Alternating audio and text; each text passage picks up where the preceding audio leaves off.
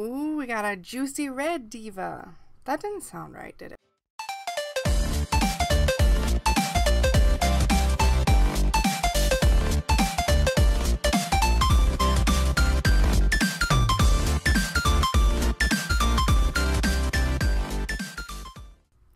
Hi guys, it's Crystal, and today we are swatching Cocki Saki from Don Deeva.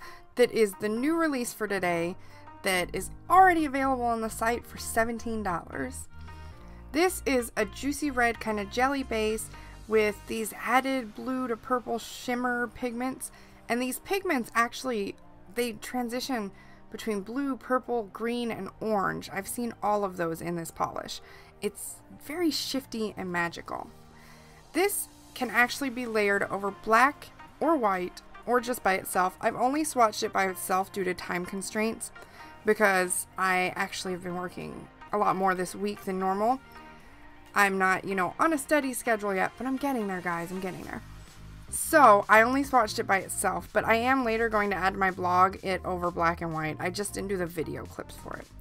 It does apply really, really smooth, and in the first coat, you really see some of the pigment coming out, but not fully. So on the first coat, it looks a little deceptive. When you start to layer it, you actually see more and more of that pigment building up, and it is super shifty and gorgeous. I almost stuck with 2 coats, but I went in with a third because my nail tips are stained, and I wanted to see if I could get them to just not show, which I pretty much did. In the macros and everything, you can barely see the nail tip. So on normal nails, this is definitely a 2-coater. Very gorgeous, very juicy, and very shifty. I don't know if I should describe a polish as juicy, but it reminds me of like a juicy red apple or cherries.